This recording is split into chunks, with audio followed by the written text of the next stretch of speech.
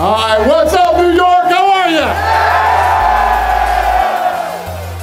Thanks for coming out here tonight. We appreciate it. So for those of you that don't know, UFC Masvidal versus Diaz is going to be our 500th event. So thank you guys for your support. We really, really appreciate you. Who has the first question?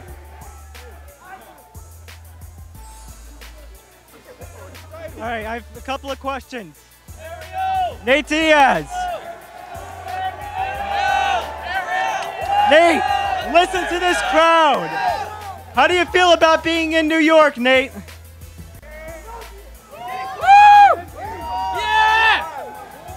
It's good. So far, so good.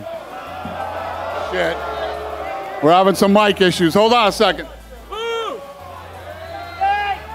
Hey, so far, so great. Everything's beautiful out here. One for Dana. When you started as president of the UFC back in 2001, yeah, smaller arenas, you were struggling to get into New York. You didn't get into New York until 2016. 500th UFC event at the Garden. How does it feel? It feels damn good, let me tell you. And New York has been very good to us. You know, this is our, I think this is going to be our 4th event. We did 230 Cormier versus Lewis here. We did a $3 million gate. We did Bisping versus St. Pierre, $6 million gate. And then we did McGregor versus Alvarez, $18 million gate. And then now this event went on sale today. We've sold over 10,000 tickets. Thank you, New York. We appreciate you. And I have one for Mr. Masvidal. You knocked out Darren Till. You made Leon Edwards eat the 3-piece and the soda. You gave Mr. Askren the MGM Grand Buffet. What are you making Diaz eat? I'm coming to fight with everything I got, you know, so I'm gonna give it my all, man, whatever it takes, you know. He's a different caliber than the guys that you mentioned, and I've seen him pull through some tough situations and win those decisions. So I got whatever it takes, man. You know, if it's a buffet, it's whatever it is, man. I'm here for it, you know. Thank you, guys.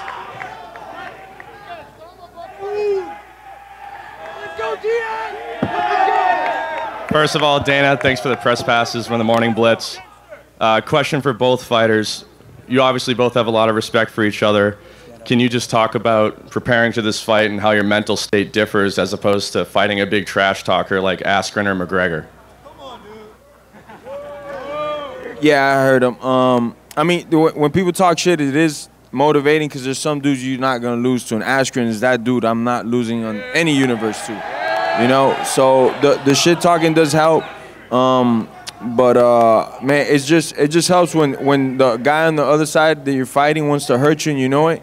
That's enough motivation for me right there. And Nate? Yeah, is this working now? Yeah, it's just like I train for every fight. There's really not a lot of trash going on in a lot of fights I'm in anyways, so it's just like normal. I'm just glad to have a worthy opponent and a worthy venue to be in. Thanks, guys. Que hola, Sadie. Hey, guys. Phoenix Carnivale, Everything Martial Arts. Dana, my question is for you. So this is for the BMF belt, right? Is that really happening? Obviously, the two people here are well deserving of that title if it is going to happen. If that is the decision that was made, how did you come to the conclusion that, hey, let's do this? Was that question for me? That's for you, yeah? Dana. Hey, Lene, what did she say? So you decide, are you 100% doing this BMF belt? And what does that entail? What is that going to be like? Yeah, the belt? So, you know, when Nate did his interview that night, he basically said, this is for the baddest motherfucker in the game. So,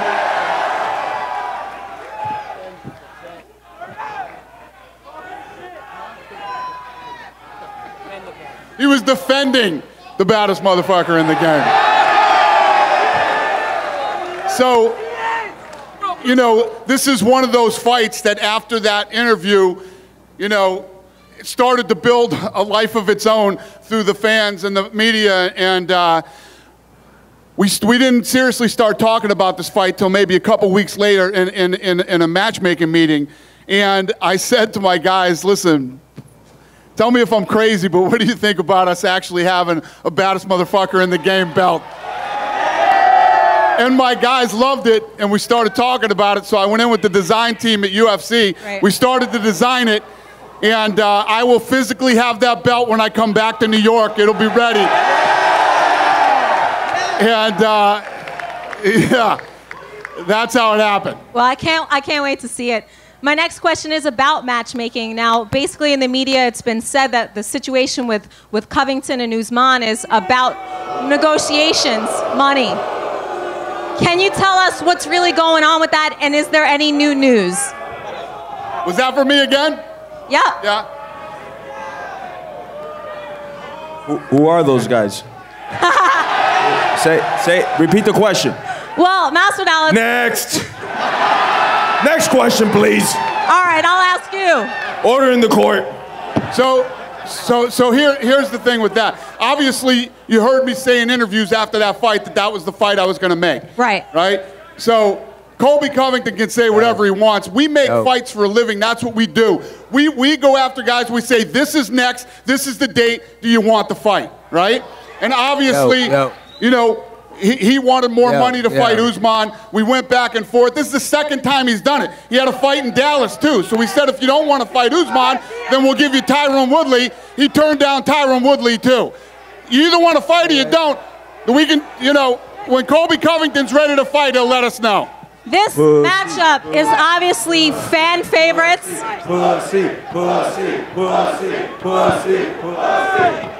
This matchup is obviously fan favorites. This is a win or lose situation, is a win-win situation for the fans.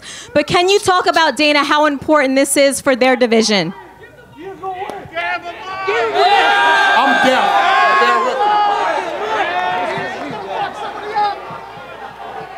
Yeah, no, this fight's a big deal for the division, for who's next in the title picture, and obviously a huge fan favorite fight. So this is one of those fights. Diaz went out and beat Pettis, comes out, gives his interview, calls out Jorge. This thing took a life of its own. It's a big fight, and it's not only, you know, a fight that people want to see, it's an important fight in the division and in the title picture. So it'll be them and then you. Dana, this is Dan Canobio, CompuBox TV. Questions for all three of you guys. November 2nd is a really big night in the combat sports world. Obviously, this fight right here has huge crossover appeal. But also, Canelo Alvarez fighting on DAZN. Question for all three of you guys is, if there's someone on the fence about ordering the Canelo fight or this one, why should they order this fight right here? We're fighting for the best motherfucker in the game belt. That's why. So, you know, the night that we started talking about this date, and that you know, we were going to take this date. Then a week later, I heard they were going to do that fight. I think they're crazy to go the same night as us on DAZN, but you know, it is what it is. But if they time it right and they do this thing the right way, it could be very much like the other night when Gaethje fought Cowboy, and then the Fury fight was on after. So if they time it right, it could work out. But if they want to go head-to-head, they're fucking nuts. And secondly, for all you guys, so mostly for Nate, fighting in New York, fighting in MSG, the mecca of boxing, the mecca of combat sports, the mecca of entertainment. Now you get to put your name on that list. What does it mean for you to join that list of fighting at Madison Square Garden? Yeah, that's one of the best parts of this whole thing is being the headline in that. Like you said, it's a historical event center. I'm sure all the greats fought there, Muhammad Ali, Mike Tyson, and everybody. I'm sure all the big games. So that's definitely a great part of this fight.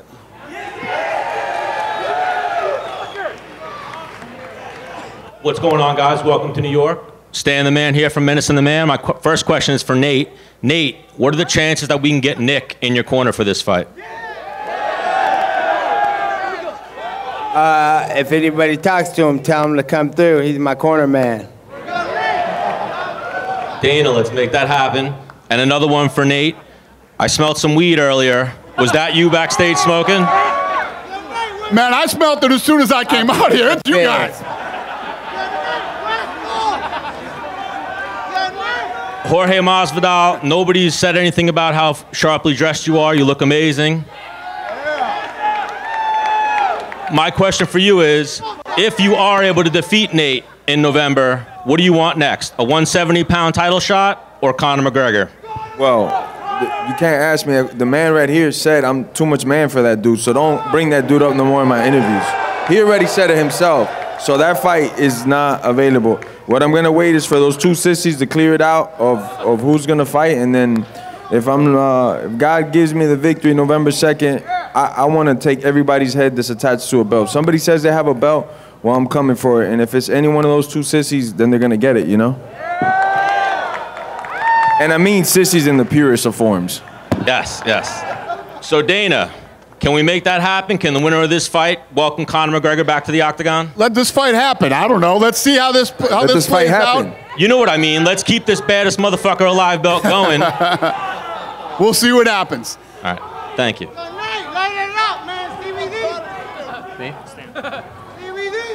Hey Nate, how are you?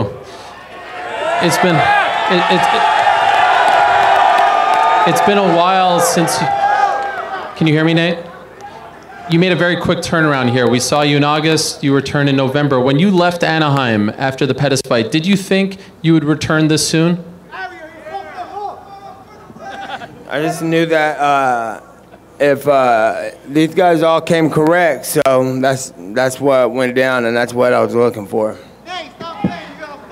We've heard Jorge's side of the story on how this fight came together. Colby's talked about it. Kamaru, from your perspective, how did it all come together? After when I asked to defend it against Masvidal, I'm pretty sure it was a wrap right there. That's when it started. I only asked that because it seemed like there was an offer for Masvidal to fight Usman as well, but it seemed like he was more interested in this fight. You could fight for phony belts, or you could fight for the best motherfucker in the game belt.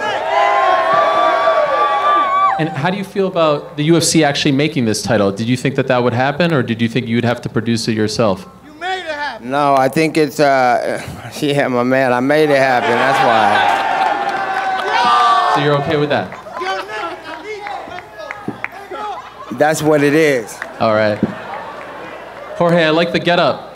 Tell us the inspiration behind the suit. Sir. I'll let the people answer it. Get him, because he doesn't know. Okay. And also, I just want to ask, you've been called Street Jesus, you've been called Cuban Jesus, but I don't see you actually sort of calling yourself that. How do you feel about people comparing you to? I'm in no shape or form Jesus or God. I'm nothing like that. I got one talent. I can baptize people, but I'm not God or nothing like that, man. Thank you. You're welcome, sir.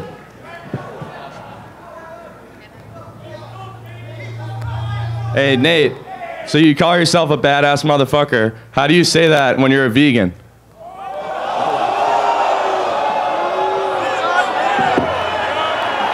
I'm harder than anybody here. What's up? I guess we'll find out then. Step your game up, dog.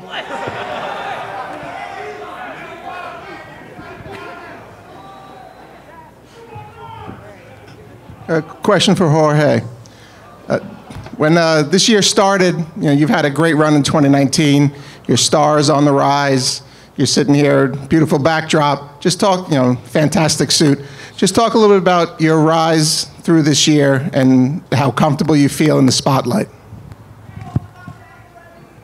Yeah, he does have a point over there, so we're going to hand the microphone to the audience soon if the media keeps asking the same questions. But I love it, man. I'm ready. Me sitting up here means more zeros in my bank account, more money from my family, so I'm ready for it, man. I've been doing this for a long time. I love to compete. I love to compete at the highest level possible. I love knowing that the opponent in front of me is somebody known for kicking ass, man, because that's what's motivating. And I'm more motivated than ever, bro, you know?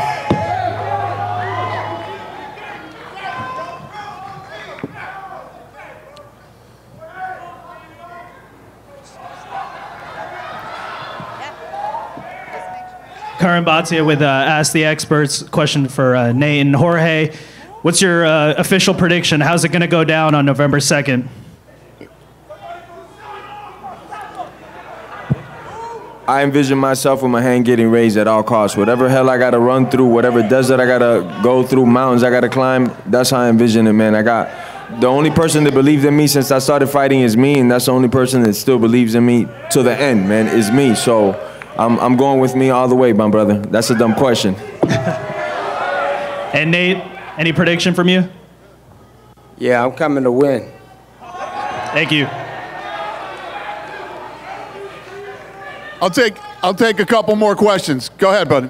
All right, so Nate, I know you've come out with your own cannabis strain. I got people asking me, when's it going to be available internationally? People in Australia, Melbourne, they're asking for it.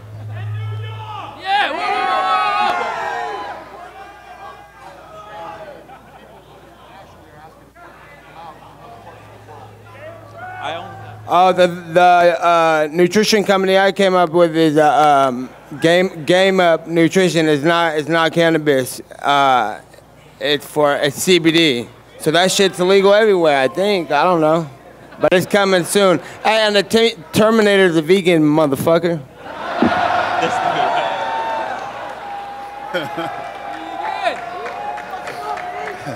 So obviously very respectful for both of you guys. You both respect the gangster, the realness.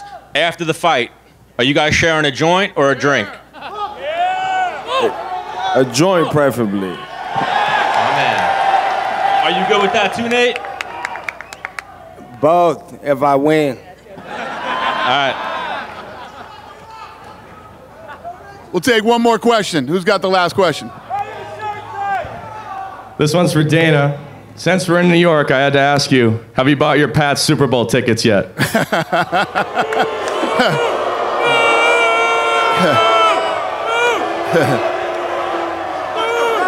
Hey, I do like your shirt, and yes, we are going to win another Super Bowl. Let's go!